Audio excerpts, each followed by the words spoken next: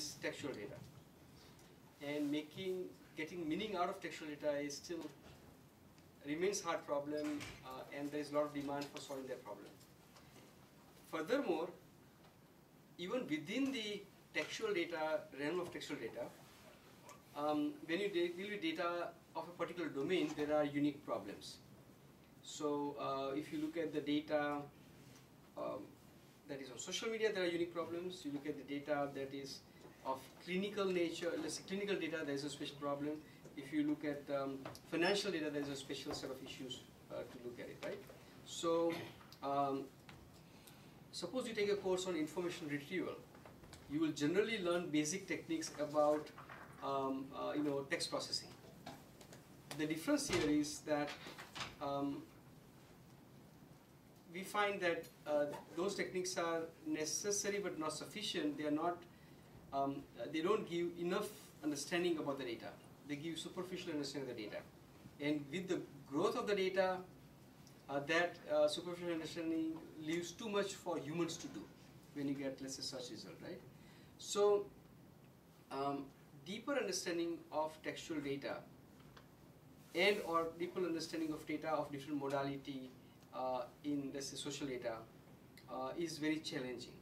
And what I requested Delroy to do is to give, while not beyond just the broad picture, go through some examples and give you more like things that look hands-on. I mean, you're not implementing here, but I will give you very detailed insight on some of those techniques. And there are different disciplines of computer science. People, information retrieval, database processing, natural language processing, machine learning, and we increasingly find that none of the techniques techniques coming from one single domain or sub-area of computer science are often not sufficient to do that complex processing necessary to understand what the data is about. And so combining them is also very important. And in the research that Delroy has done, he had done very significant work in generally that area, borrowing upon language, text processing, lexical analysis, natural language processing, even statistics that he may not discuss today, and use of knowledge base or semantic techniques, right? So that is what Delroy is going to try to do. Feel free to ask questions. Make sure that you really understand what he's talking about. Understanding few things in depth is more important than just understanding all the stuff. Okay. Right. Thanks, Dr. Sheth. I think you put it quite eloquently. Today I'll talk about knowledge-aware search, and essentially what I'll be discussing is some of the challenges that are involved with doing text processing on domain-specific text. Like Dr. Sheth said, there are a number of NLP information retrieval techniques that work up to a certain degree. But when one deals with domain-specific text, there are certain nuances of the text that one must take into account if you truly would like to be able to address the information needs of someone who's working in the domain. So what we've done is, in this particular work that I'll discuss, we've actually created a system that seemingly is aware of the interpretation of various elements that might be interesting for domain scientists, so that when someone performs a search, the system seems to sort of know what's going on in the back, which is much more effective than like a classic keyword-based search interface. So please feel free to ask questions. Some of this will be high level, and some of it will be very detailed. If it's too detailed, then stop me and ask me to explain. Right? Okay. Right. So just to give some introduction. So the prescription drug abuse problem in the United States, it's now escalated to the level of an epidemic. This announcement came in May of 2011 by the White House Office of National Drug Control Policy, ONDCP, where the CDC reported that up to 40 people die every day from prescription drug overdoses. This number reached almost 15,000 in 2008. This is part of a general trend in increased death rates resulting from drug overdoses. This number has tripled since 1990. So mortality is obviously a very serious issue. An even more critical issue, however, is the issue of cost. What the CDC reports is that for every individual who dies from drug overdose, there will be 10 admitted to an emergency department, rather 10 admitted for treatment, 32 admitted to the ER, and up to 130 people who will continue to be dependent on these substances, possibly over a lifetime. I just want to make one interesting comment. Most of the time, in your studies, let's say you're doing masters, right? You would be placing a lot of importance to understanding a particular technique.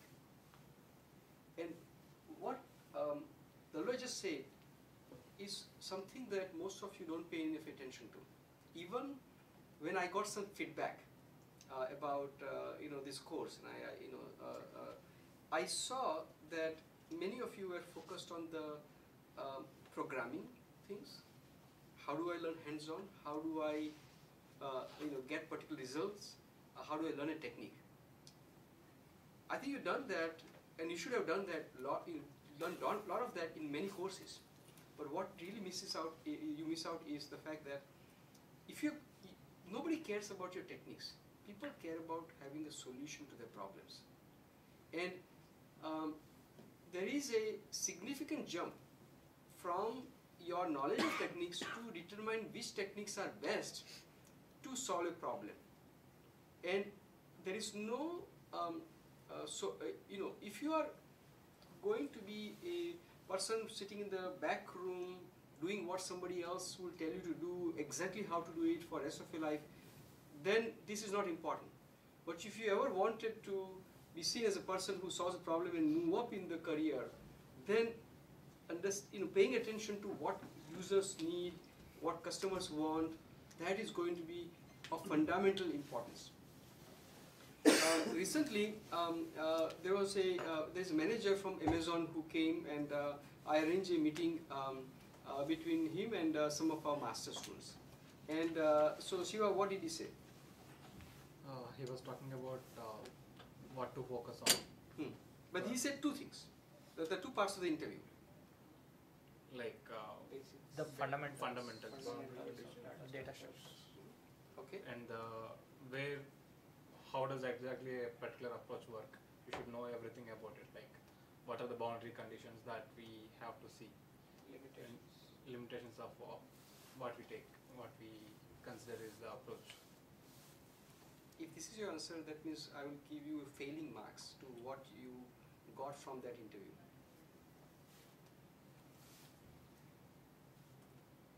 You really basically wasted the opportunity to listen. You didn't even listen to what that guy was saying. He clearly wanted this. Yes, but that was interview one. He talked about second interview. What do you?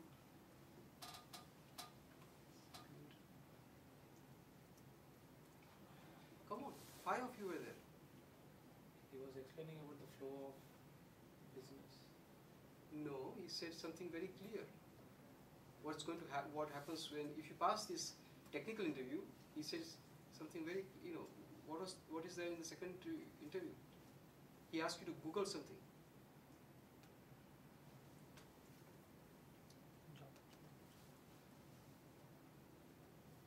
Man, I'm really disappointed here. He talked about Amazon principles, customer. Did he? What did he ask you to Google on?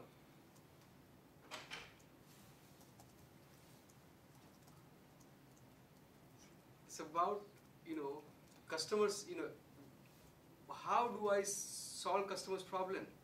And that you were basically going to be asked to say that, everything in Amazon is driven by the customers. Everything. So they will not hire anybody who don't understand that viewpoint and do not connect the work. They also, they're hiring software engineer, but software engineers, needs to have constantly that antenna, understand what problem they're solving for the customer. What customer wants is the first thing, that they need to have. Without that, you're not going to hire anybody, right? Why? This is so.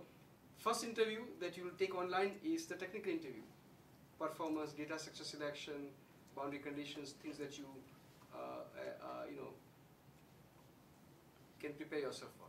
The second question was you're supposed to develop understanding of how what is your job for? Your job is to solve customer problems, or be driven by customer needs, or driven by market needs. Why? So again, I think this message should, you should be prepared for this kind of thing.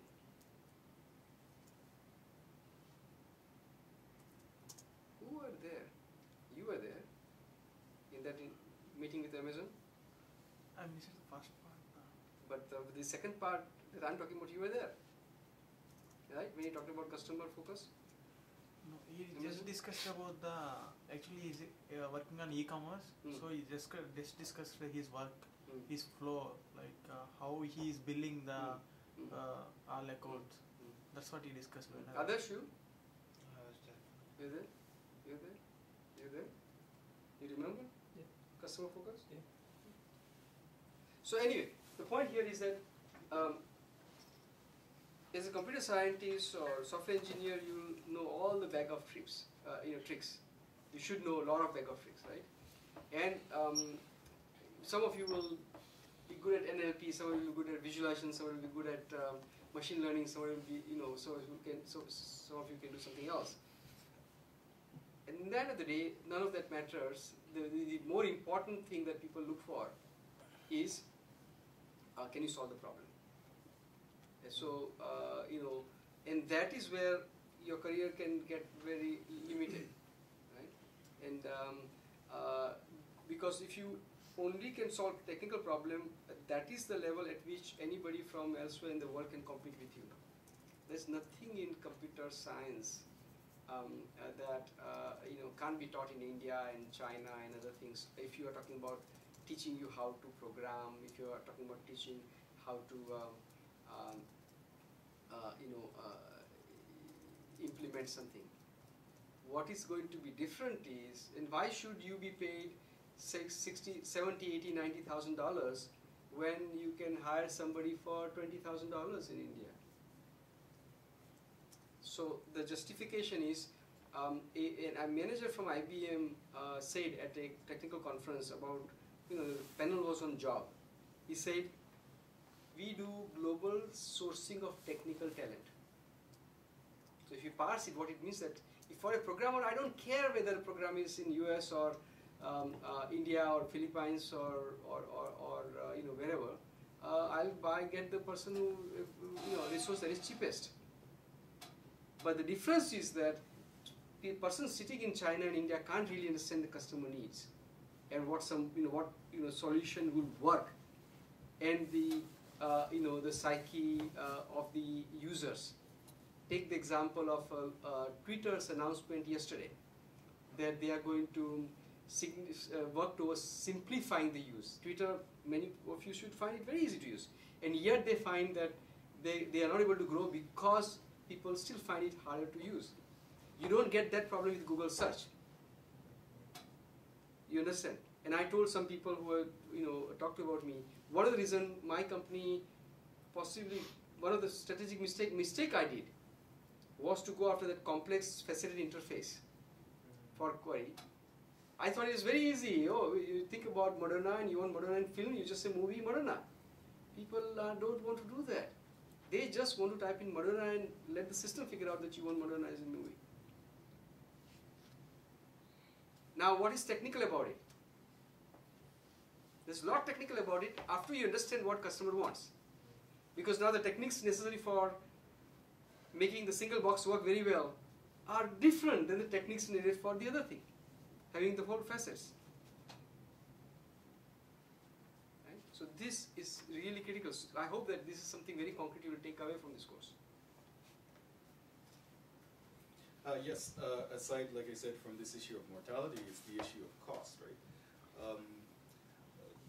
Like I was explaining, for every one person who dies, there will be several others who get admitted to the hospitals And the more striking number, I think, is this number 825 of people who will continue to use these prescription drugs for non-medical purposes.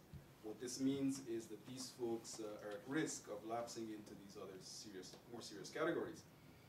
This is of concern to the US government because they estimate that the cost to society of prescription drugs per year, it's upwards of $181 billion.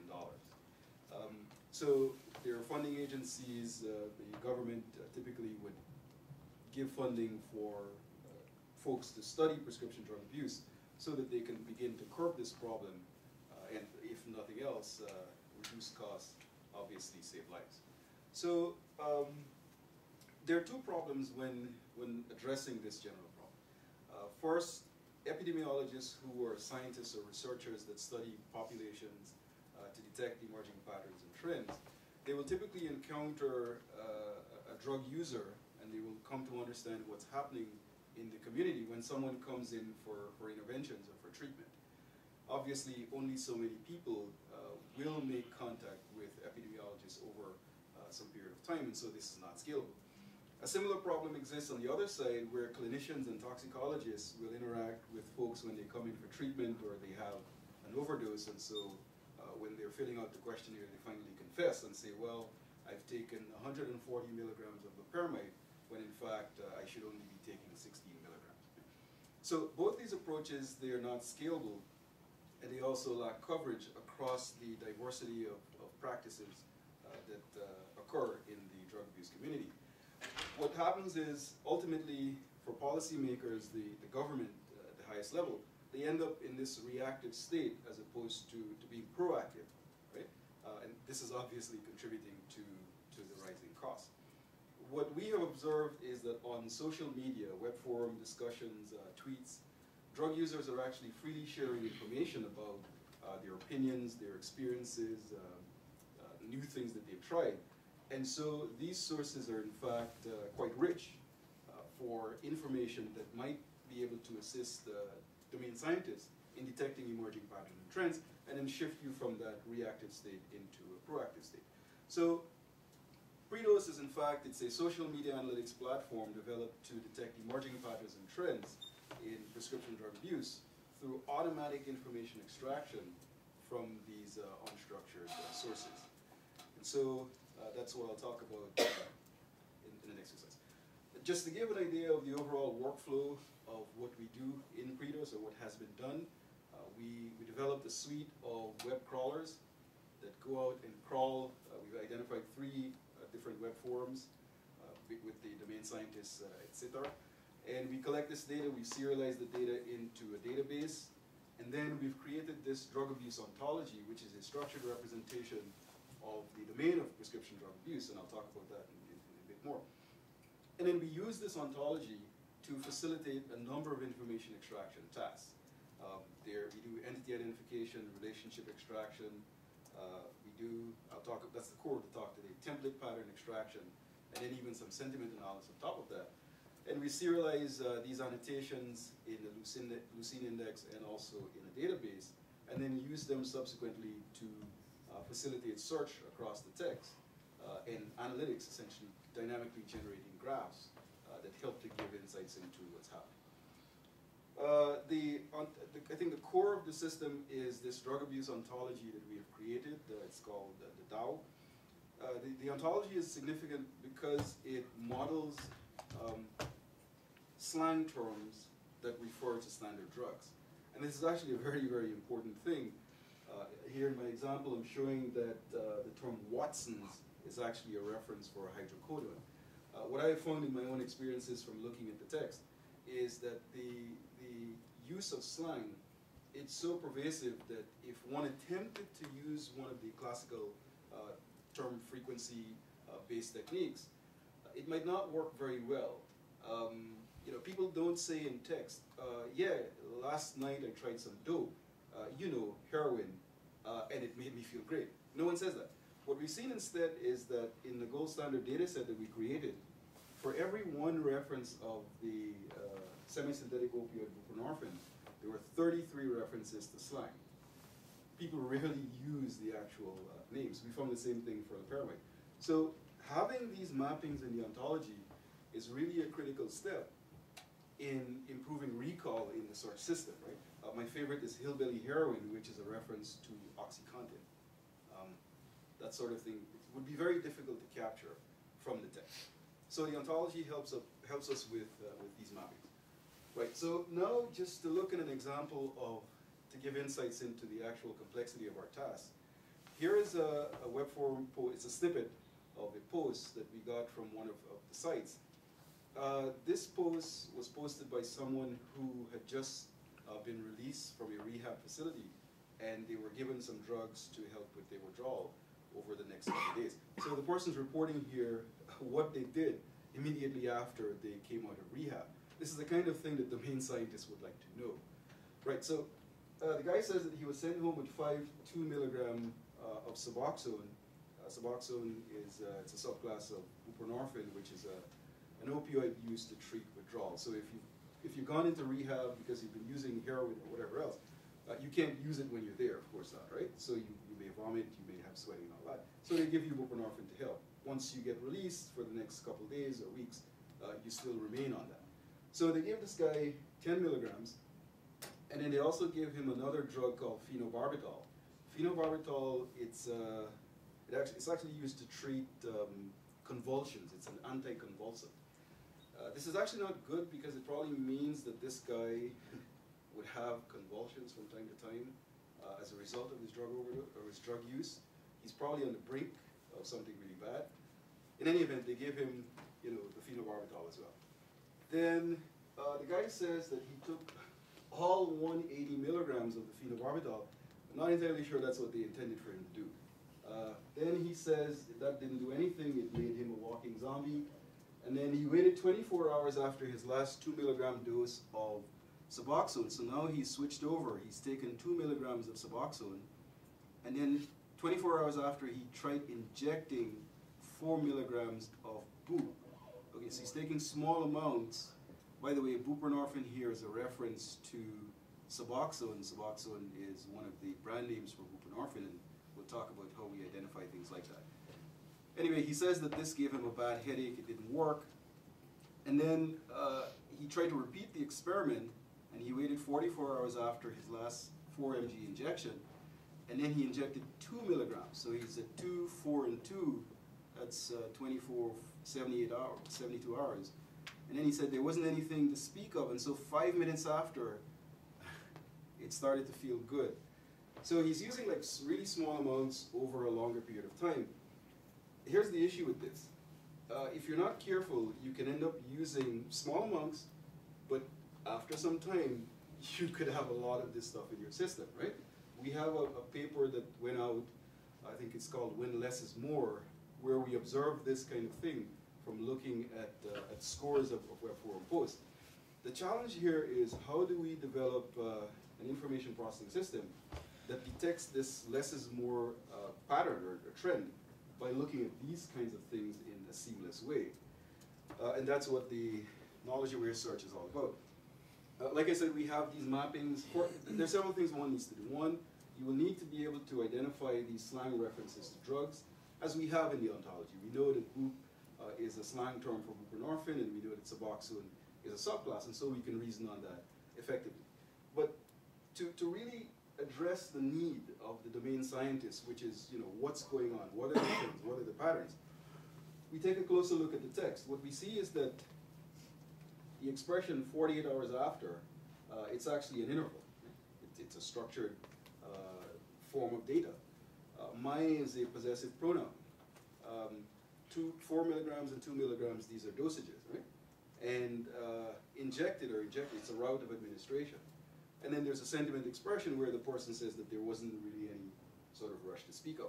So what we realize is that by, first of all, identifying these primitive data types in the text, and then compiling or composing complex patterns or associations across these primitive types, then we might be able to start getting insights into these emerging patterns and trends from the text.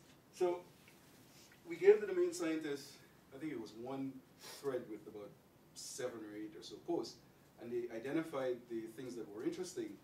And we came up with these 11 different template classes, we call them, that seem to capture in some detail the kinds of things that the domain scientists would like to know.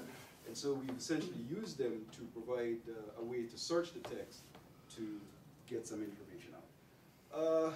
At a higher level, we've realized from looking at some of these early posts that the data actually belong to these 4 different categories. And this is something that's very important to point out because some of the existing search systems and hybrid information retrieval systems, they're simply not going to this level of depth and detail. First, there are those things that can be obtained from the ontology, like subs and suboxone and so forth. Then there's a second class of primitive data types that are of interest that one can obtain from lexicons. These are things like sentiment expressions, emotions. The guy said there was or wasn't any rush to speak of. That phrase is something that is of interest. Then there's this other class of things that have only partial representation in an ontology and also in a lexicon. A good example of this is a phrase, I think the phrase illy. Someone says something like, yeah, you know, my dealer made me illy. Well, illy is, it's an expression. It may be in some kind of an ontology if it's modeled, but it's more than likely in the Urban Dictionary, right?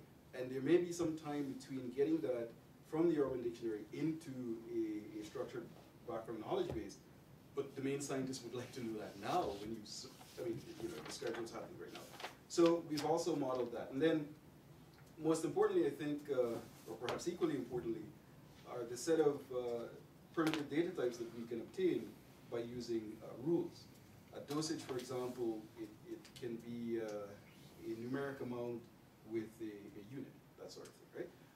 So we've created this hybrid approach to information retrieval or knowledge discovery that uses several different categories or classes, essentially broader classes of data, and then provided a search interface that can search for these kinds of things without a domain scientist having to know necessarily how these things are translated in the back end. Right?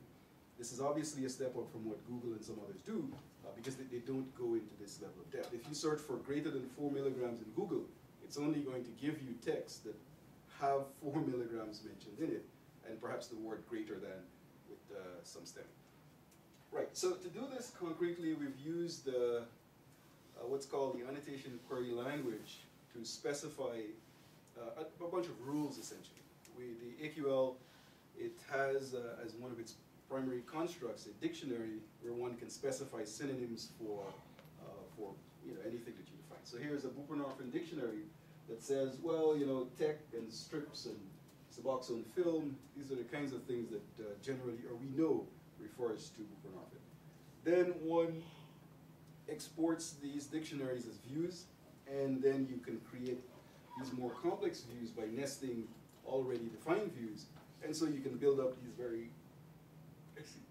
very complex structures. An example here is you can define what it means to have an entity, route of administration, and dosage by simply saying that, well, any kind of entity mentioned within 2 tokens of a route of administration with a dosage, 4 tokens after, then that's an entity route dosage pattern. Okay.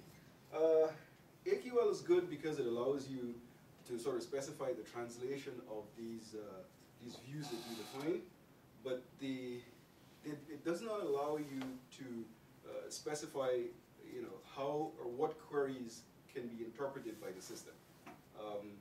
Once you have queries composed, then it will take care of the underlying interpretation, but at the higher level in terms of query specification, it doesn't do that. What we've done is we developed a context-free grammar to very clearly define the entire language of strings that can be interpreted by the search system. And a grammar is a good thing to do because the grammar, each production in the grammar is very, very well defined, and we can essentially build up very, very complex structures from the grammar in a nice, neat, and reusable way. So we defined, and let me know if this is too detailed, we defined the context-free grammar of our hybrid information retrieval system as a quadruple for those of you who've taken programming languages. It's basically a set of non-terminals, a set of terminals, and a set of productions or rules that specify how the non-terminals are interpreted. and then there's a start symbol. We decompose the set of non-terminals into two sets, the set NS and the set NP, where we are treating those non-terminals that are directly on the right-hand side of productions with the start symbol a little bit differently from others. And then I'll give an example to make this clear. So this is an example of one of the top-level productions of the grammar. Essentially, we say that the start symbol S on the left-hand side, it can occur with a sequence of an entity followed by a pronoun, followed by a dosage, followed by an interval. And we provide this to the domain scientist. What needs to happen next is that from these top-level template classes, the system needs to interpret them, of course, right? To be able to actually get the strings that the user might be interested in the text. And so the interpretation of these, in fact, the interpretation of the user query language of the entire hybrid information retrieval system, it's basically the set of sentential forms over the productions that can be defined with the start symbol. Again, I'll make that more clear. This is an example of a sentential form. All that it means is that, well, an entity at the top level can consist of a specific entity, buprenorphine, right? And a specific pronoun may be personal pronoun, a specific dosage may be greater than 4, and then a specific interval may be by day or by hour, right? So the user query language covers all of the possible interpretations based on, again, our definition of the grammar. One can imagine, of course, then, that there may be several of these sentential forms that can be formed from these top-level productions. Of course, what we're getting after here is the interpretation of these sentential forms, interpretation of the grammar in general, so that we can provide these very specific strings that match essentially the documents or the text snippets within the forms. Here's what we don't want. What we don't want is for, if a domain scientist is trying to find web forms that talk about buprenorphine, then a personal reference, then greater than 4 milligrams in some particular interval, we don't want them to compose all of the possible ways in which that can be specified at the interface. It's impossible, I would go so far as to say, right? And Google is not doing it. So the grammar defines what each of these elements are and how they're interpreted by the search system. And that's essentially what we've done. It does this to cover 4 different categories of data in this hybrid information retrieval system. To achieve this, we have several intermediate steps. In the first step, we generate from the user queries these system query seeds, which essentially allow us to specify a range in between these specific terminal expressions. So what we say is, well, since we know that buprenorphine or subs can be an instance of that, we will accommodate and allow a range of tokens in between these so that we can retrieve from the system many possible different matches. And so after we've specified the system query seeds, of course there can be many of these, then we translate these into the actual system queries when the range operator becomes instantiated. In this case, so we said here that any mention of a sub with the personal pronoun with something greater than 4 milligrams at a day is valid. Here we're showing that the range in the first case is 0. The range here is 2, so there's 2 tokens in between, and then the range here is 0. And so you can imagine that these ranges can be anything in between. And so this really allows us to capture a variety of matches in the text, as opposed to, again, having the domain scientist try to deal with that. Okay, and of course, as you can imagine, then there can be many of these that match a top-level query. And so that's what the grammar is essentially doing. A very important observation here is that some of these seemingly terminal expressions, like greater than 4 milligrams, they may have some specific interpretation as well. The greater than operator, for example, here, it will cover, or greater than 4, it will cover 6 as a number or as a word, 10, as I'm showing here. So we have this notion of what's called a contextual compilation that actually specifies the interpretation of terminal strings. because terminal strings by themselves have some kind of special interpretation in the system. And so, in fact, both non-terminals and terminals can be interpreted, and we've specified all of this in the grammar. And so, what eventually ends up happening is that for a given top-level query, a given top-level production, the interpretation is really the Cartesian product of all of the strings that can be derived from that, again, based on how we've specified that in the graph. And so this is what we've done, and we've provided a search interface that allows the domain scientist to actually search and retrieve information. This is for the purpose of making this a bit clearer. This is an actual system that we've developed, and it's in use by folks at the School of Medicine at Sitar. Right, so in the interface, no? Yeah, thanks. Oh, no, I can't see.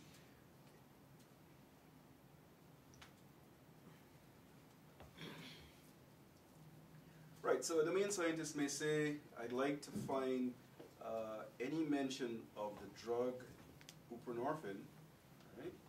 And then I would like any kind of personal references, so both personal, possessive. And then I would like any kind of dosage. Let's go with greater than 8 milligrams.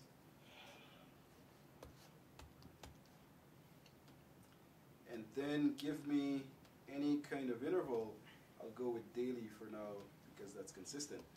And then essentially what is happening is that the search system is translating each of these terminal and non-terminal expressions, and it's matching them with the web forms that we've crawled and serialized into our MySQL database.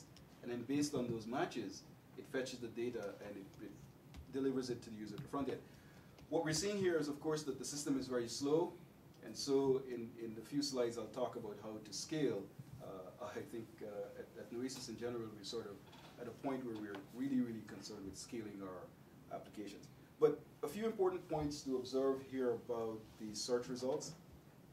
One is that, in fact, very few of these search results will actually have the label buprenorphine in it, as I pointed to before. What we're seeing here is things like suboxone, and that's because of the representation in the ontology. Another important point is that the amount 24 milligrams in this text, it's obviously greater than 8 milligrams. Like I said, if you go to Google and you did this, if you got something that was greater than 4 milligrams, it's probably more than likely serendipitous than the system interpreting the meaning of that expression. So, you know, some of these posts can be quite interesting. For the main scientists, typical amounts it actually varies depending on the individual. But for people who are using amounts of buprenorphine greater than 20, 24 milligrams or so, this is kind of interesting for them to know. It would be difficult otherwise to, you know, get this kind of information using another system. This is a case where the user says that the guy we buy from, he recently got on subs himself. So this is interesting. Their dealer has just gotten on Suboxone, and they've given him, they meaning possibly the folks at the rehab facility, 24 milligrams 2 days in a row. That's actually quite high. 12. Yeah, I wonder if that means 12 and 12 or 24.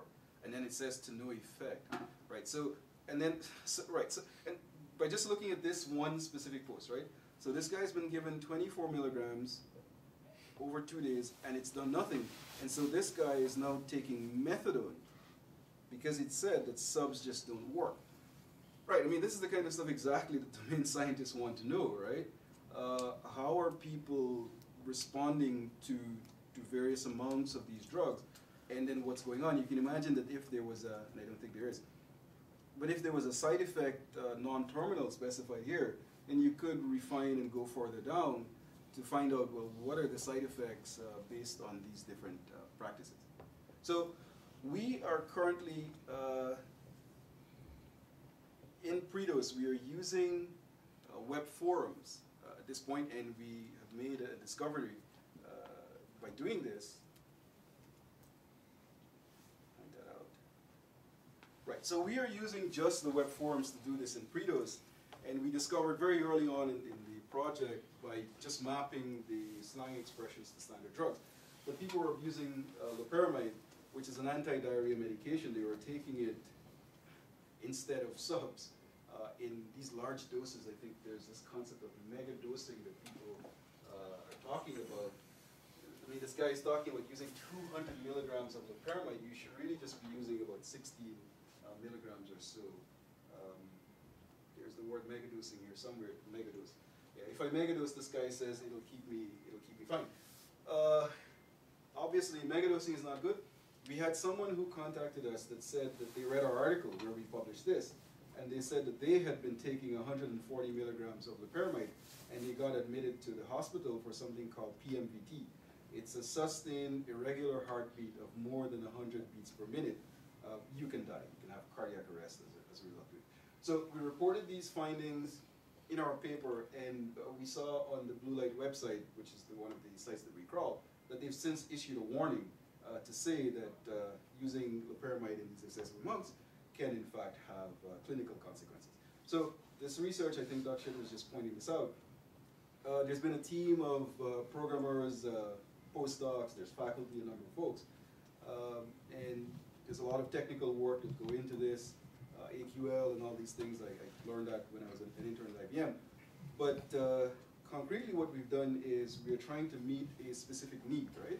There's an information need where the US government would like to know what's happening in terms of prescription drug abuse. And we've made some progress with this, and we're obviously extending this research to include not just buprenorphine that we focused on here, but also synthetic cannabis and cannabinoids, and also other forms of data, tweets in particular, which many of you may or may not be familiar with. Right, so I'm going to skip forward here a bit and focus on some other aspects of the project. I mentioned that... You go to walk through specific techniques? Yes, in fact, that's exactly. Right, so I mentioned that we are able to identify these slang references to drugs in the text. And so this is the obvious question, well, how do we do this? We've implemented, this is the work of Paul Fultz, who was a master's student that worked on this project. We've implemented a prefix try spotter that essentially the spotter starts by parsing the text. So it will look at the first token, my, and it looks up in the list of labels in the ontology to see if there's a match. It doesn't find anything, and so it goes to the next token, and it continues to do this until it finds a candidate match.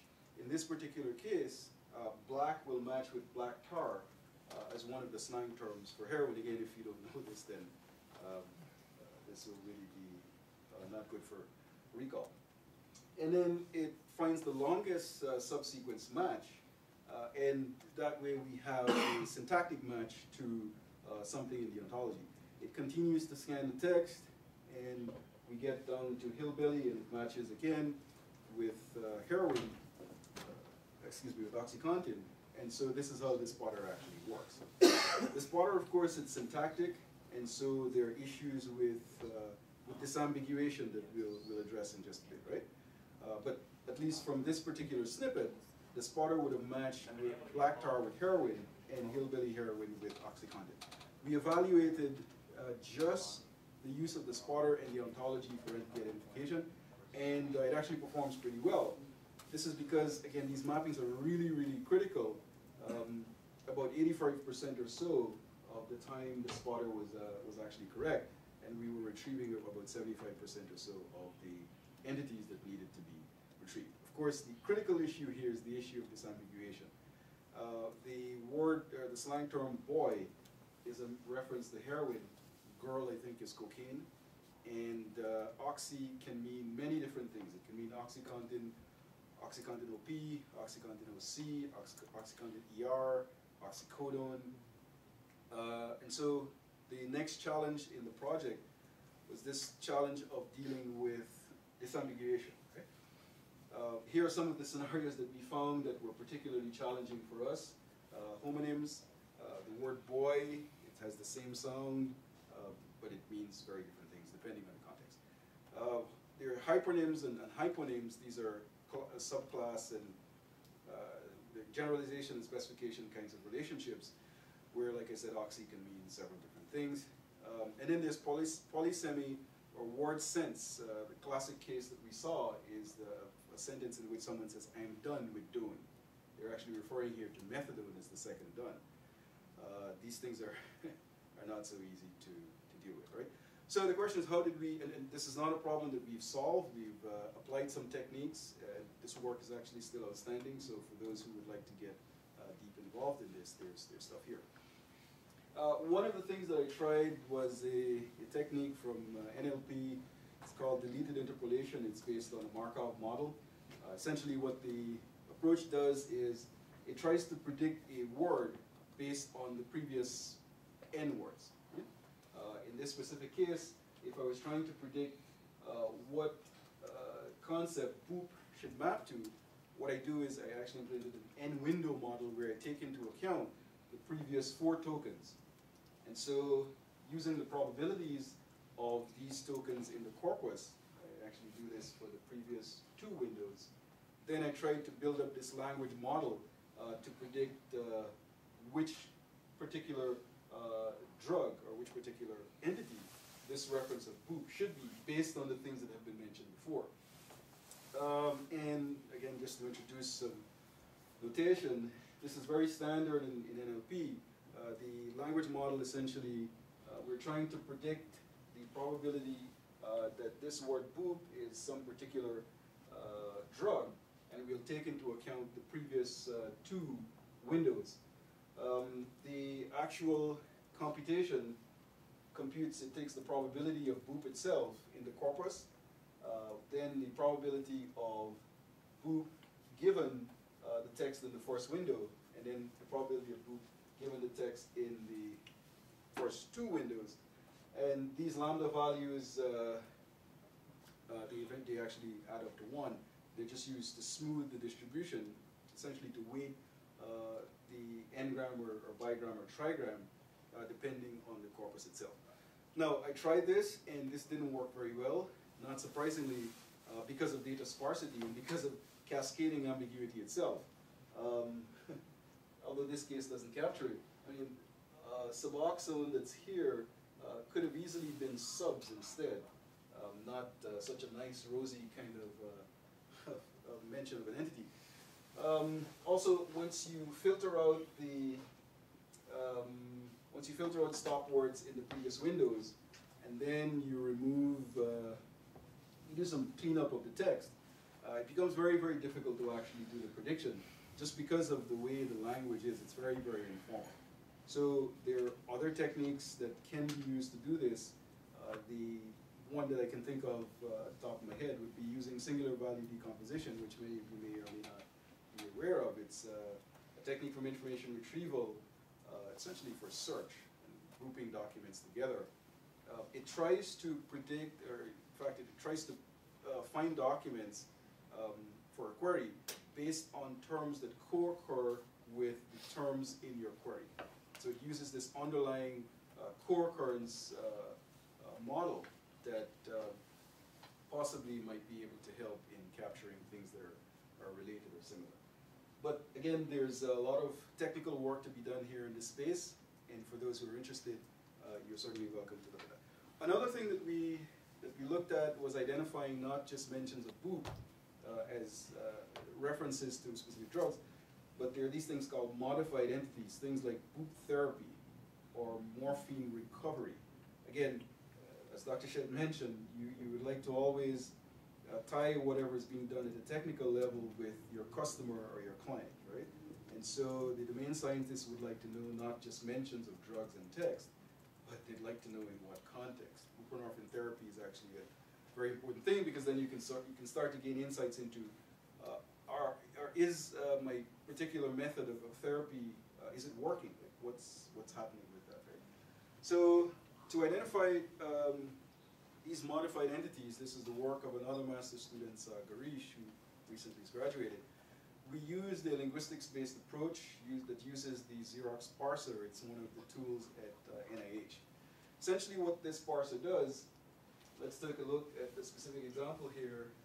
In this specific text, the user says that after that, the normal WD So what we did is we spotted this text and we replaced WD with withdrawal, because we know that from the structured background knowledge. But the person saying after that, the normal withdrawal actually felt like sweet relief, whatever he's talking about.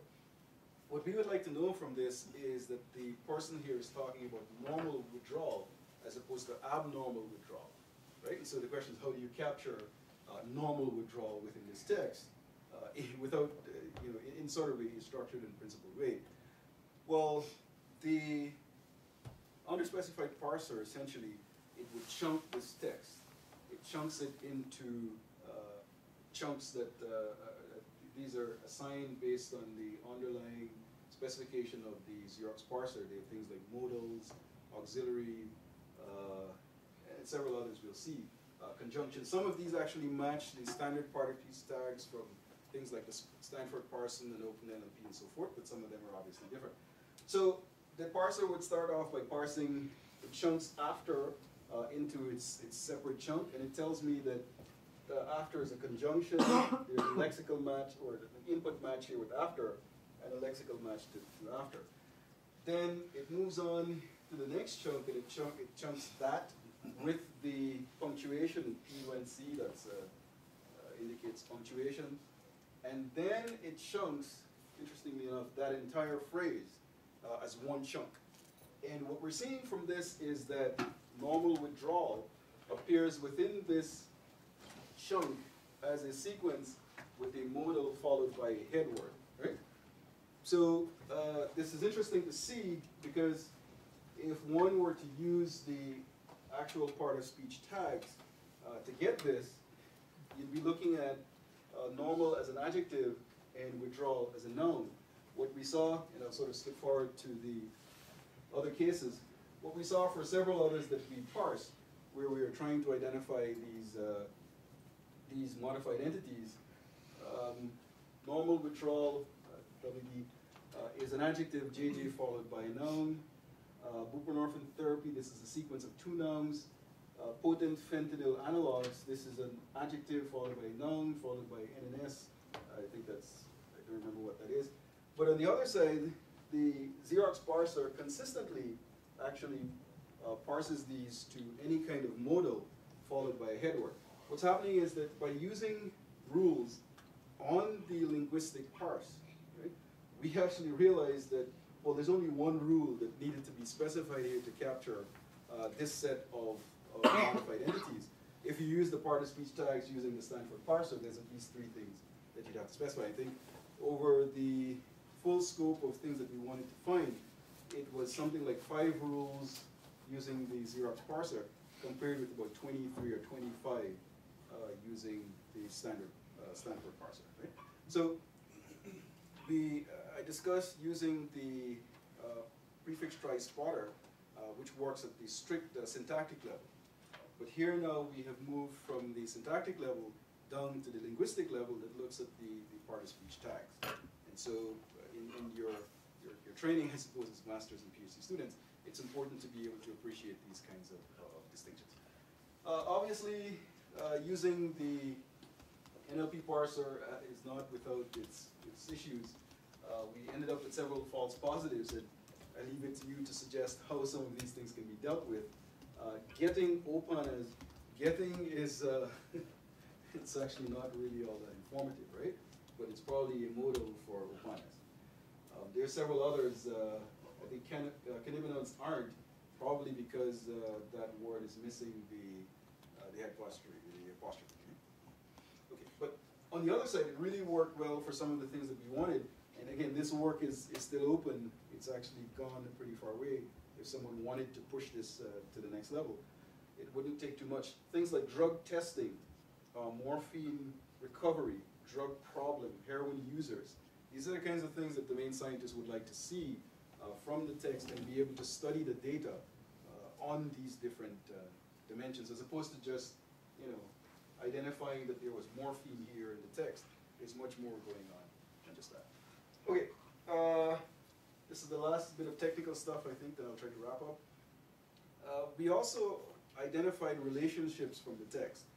A good example of this is here's a text snippet where someone says that these findings suggest a possible role for buprenorphine in treating this is interesting, refractory depression. Buprenorphine is it's a semi-synthetic opioid used to treat pain and withdrawal. It's interesting, depression. In any case, what we are after is trying to capture this relationship. Essentially what this is trying to convey is that buprenorphine treats refractory depression. The first issue I'm pointing out here is that I think when we did this work, we hadn't applied the modified entity extractor, and so we only could recognize depression and buprenorphine. And so our challenge is how do we map in treating refractory to some kind of a relationship. To do this, first we created a matrix. It's a concept pair to pattern matrix. So for all mentions of drugs within the text, we took the pattern in between and we built up these vectors. So if this first pattern is buprenorphine and depression, every instance where some specific text in between occurs, we put that into a vector, right? And we do that for all of the concept pairs, so we end up with this huge concept pair to pattern matrix. Then we have in the columns in the matrix, essentially the set of all possible relationship phrases or relationship containing phrases. And so we express those as a separate matrix called a pattern to word matrix, where you simply break it up into unigrams, right? So given this pattern to word matrix, the challenge of course is to take these terms in between, in, treating, refractory, and all that, and somehow map that to a relationship. And so we did that by using WordNet. So from WordNet, we took all of the head words, all of the synsets from WordNet. WordNet has these head words that map to synonyms, essentially, semantic synonyms, some would say. Things like give would map to give, gave, and a number of others, right? And so using WordNet, we actually did the same thing, where we took the WordNet head words and we expressed it as this term. It's really just a head word to synset vector. And then we computed the maximum similarity for a given pattern, let's say P1. Excuse me. We computed the maximum similarity between this vector for P1 and all of the other vectors for the synsets in WordNet.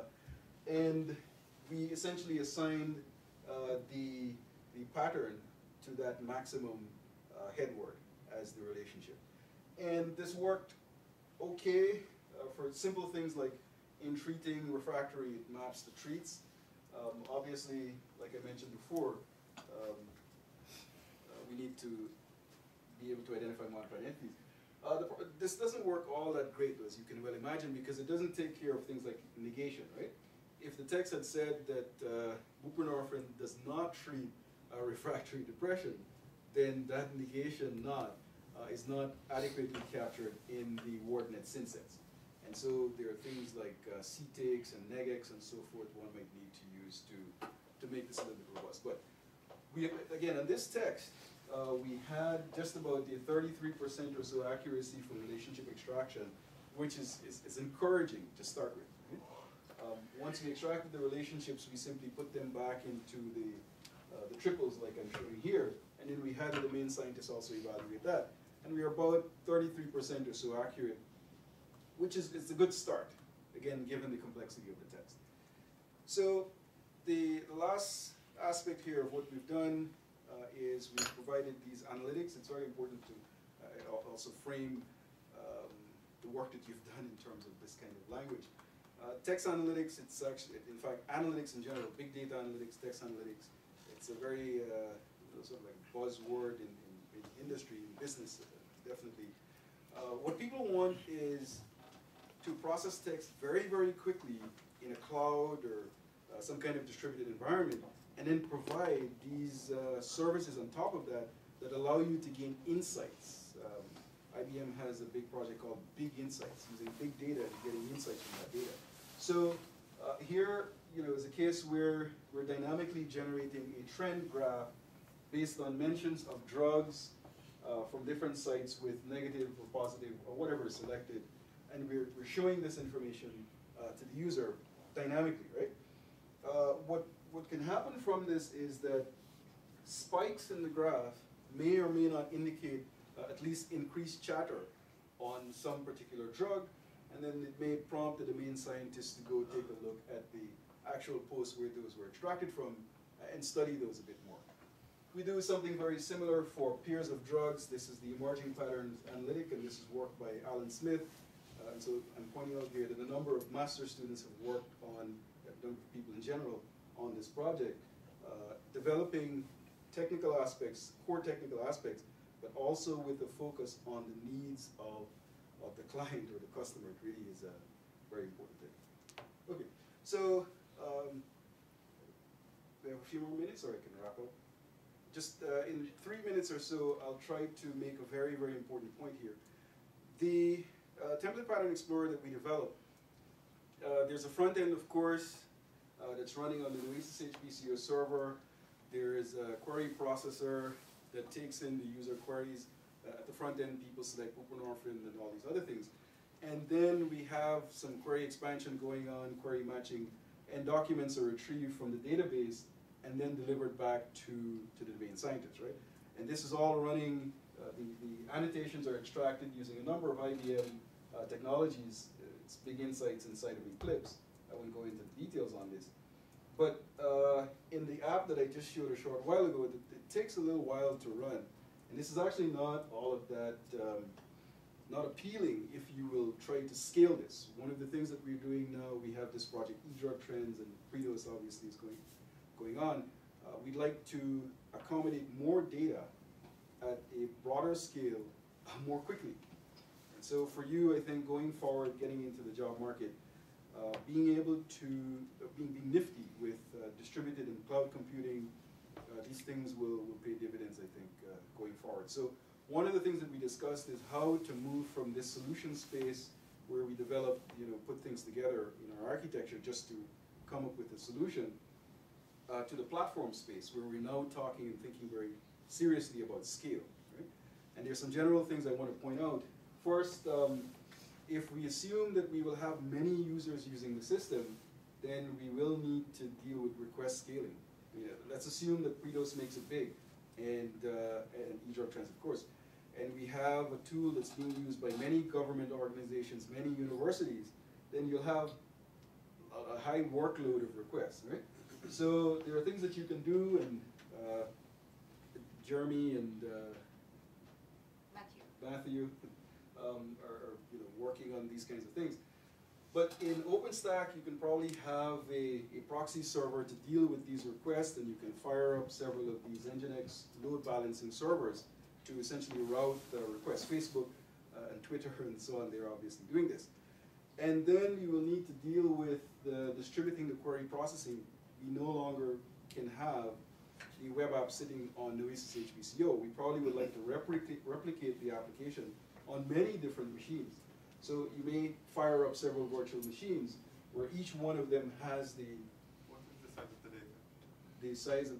It's actually not a lot right now. We have 3 million web forum posts, but we're collecting tweets from Twitter, and I think we're... 7 million, 2 months. That's not that much, but again, if you're moving forward with the mindset that you will be able to scale, then you need to take these things into account. And then of course, it would be appropriate then if you have multiple of these application servers to then scale your data itself. The database storage, you probably might want to have sharded and replicated MongoDB store so that the queries can be processed very quickly. And so that's, again, from the front end side. On the back end, what we're doing, again, is using this context-free grammar to extract out these annotations, right? And I think that took, for the 1 million posts in this paper, it took like 4 hours or something to extract them all. That's if you have tweets coming in, right? So if you have tweets or you have web crawlers that are crawling, the entire web, not all of the web documents will have annotations anyway that are of interest and relevance to to the project. So what we probably want is for those documents that have annotations that are relevant, we probably want to get the annotations, or get the documents first, and then put the documents into some kind of a queue, right? And then you read the documents from this queue. There's ActiveMQ and RabbitMQ and all kinds of things that can do this. Then you want to distribute the actual annotation extraction itself from these multiple documents. So I think we did UEMA in Eclipse. It's obviously not going to work for this. The speed with which you crawl the data will definitely exceed the speed with which you can extract the annotations. So you might want to move to a distributed annotation extraction kind of environment. IBM's UEMA duck is actually appropriate for this sort of thing. There are several issues to consider. I don't know that Kafka and UEMA duck, they are interoperable. IBM, I think, have an IBM MQ, which we probably don't have access to. And so you need to be able to bridge these things together. In any event, I'm pointing this out just to make the point that there are several things as you move forward. One is, like Dr. Shet said, you need to obviously learn technical skills, fundamentals, that's a given. But then you have to develop a sense of what it is that the customer wants, what the client wants, if you would like to have, if you'd like to, I guess, set yourself apart in your career, right? And I think in doing that, in really thinking about what the client wants, what the customer wants, you will make more informed decisions about how to do your development, how to design your architecture, how to do your system. One of the things Dr. Shet has been discussing with me is trying to now specify an architecture that integrates e-drug trends and pre-dose, because we've now reached that point where that's appropriate. If you're in a business setting, if you could foresee these things and do that in the beginning, that would really, really be important. Okay, so I am going to stop here and make just one last point. From the paper that we just put out, and again, from all the things I've talked about, one of the things I hope that came through is that we're using structured background knowledge for a number of core tasks. I showed that the prefix trie spotter, again, this is standard stuff. It does entity spotting on a syntactic level, but it uses the ontology to map the text to some structured knowledge, right? For modified entity extraction, we had the Xerox parser at the linguistic level, but that also uses the ontology. The template pattern explorer for knowledge-aware search with the search system that uses the grammar, it also relies heavily on the ontology. What we're seeing is this general trend going forward where future information processing systems will benefit from rich representations of textual content to harness the knowledge that is expressed in text. We've seen this. IBM has a project called System U where they're modeling users. It's for user modeling. And they're using structured background knowledge to actually model users. Google announced their knowledge graph a couple of years ago. Apple's Siri and Microsoft Cortana, they're obviously using these things for various tasks. Facebook's knowledge search is also taking advantage of that. Pohan has a paper in ESWC that uses hierarchical interest graphs to filter tweets. So based on entities that people mention in text, then he goes to Wikipedia and he traverses that hierarchy to get richer information. In pre-dose, of course, we're doing that, and in my other research. This is just a general, I think, umbrella under which most of Dr. Shet's work comes. So thanks a lot to a number of people, and thank you.